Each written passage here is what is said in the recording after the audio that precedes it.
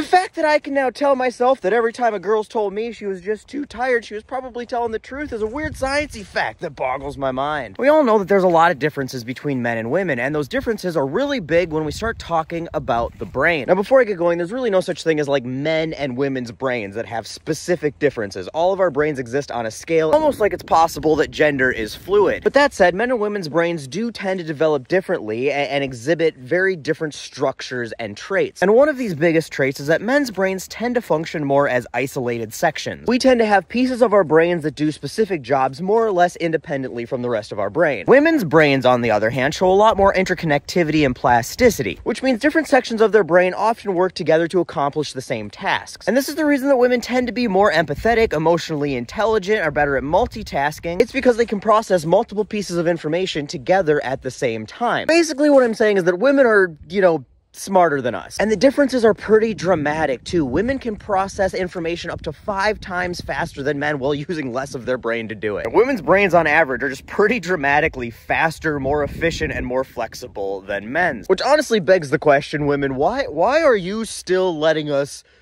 do stuff? Like, we've been running the show the whole time, and clearly we're not great at it. Now I find out this whole time y'all have been smart enough to just trick us into turning the world into Themyscira, and you haven't done it. Like, I feel like if Melania really wanted to be best, she could have given Donald Trump a Fisher-Price toy with like a light-up red button on him and told him that was like the nuclear codes, and then given him like a little playroom that sort of looks like the Oval Office, and then she could have just went and ran the country not into the ground. What the fuck are y'all waiting for? Clearly we can't be trusted to make good decisions. Save us from ourselves. Give us Amazonia. Can't be any worse than what we've been doing. And you know what? I feel like a lot fewer people would complain about the death penalty if it was death by snoo-snoo. Anyway, I'm getting off topic. So why is it that men and women's brains are wired in such weirdly different ways? And while there's still a lot of research to be done and there's a few different theories, the evolutionary thought is that women's brains aren't exactly all they're cracked up to be. Because it turns out all of that increased efficiency, plasticity, interconnectivity, and brain power has some burdens. First is just vulnerability. Women's brains, because of their interconnectivity, seem to be more physically fragile. Basically what I'm saying is that men can suffer like a lot of brain damage, and you can't even tell the difference. And look at RFK, where like when women suffer brain damage, they become Marjorie Taylor Greene. Which honestly, those two really aren't that different, but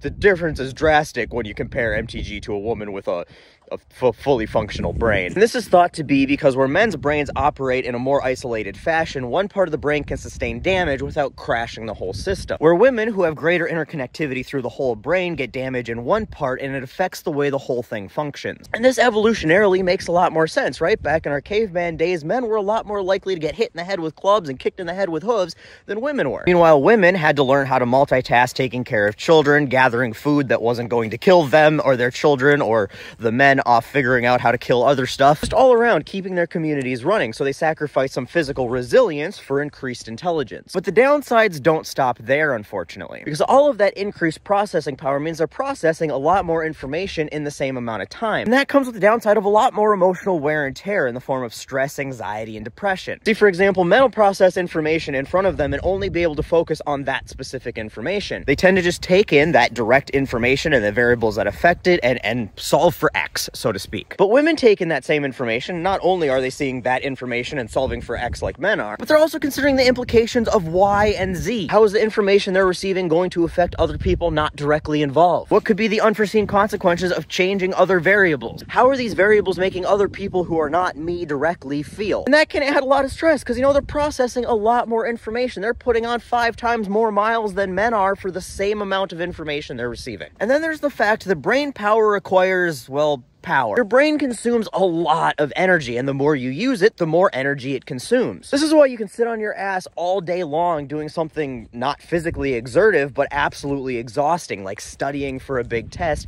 and you are just wrecked at the end of the day. Because your body or your brain has consumed a ton of energy. So with women's brains being more efficient and flexible at processing information, they're processing more information, which means their brain is working more, which means they're consuming more energy. Which is why when she says she's too tired, she's she's probably not lying to you to get out of the best 30 seconds you can muster. I mean, she might be still, but you know, she's got some reasonable plausible deniability now. This has actually been clinically observed that women need roughly about 20 more minutes of sleep every night than men. And at the end of the day, they're probably going to be suffering a bit more fatigue than men on average as well. So just remember, sometimes she really does need that nap, and it's not because you are just utterly exhausting to her. And next time she's stressed or anxious and you just can't wrap your head around why, all you have to do is remember that's just because her brain's doing 5 times more than yours is. And ultimately, we don't need to understand why she's feeling that way. We just need to help her not feel that way. And the fact that females' mighty minds can manage massively more than men while only needing a few minimal more minutes on the mattress, well, that is pretty mind-boggling.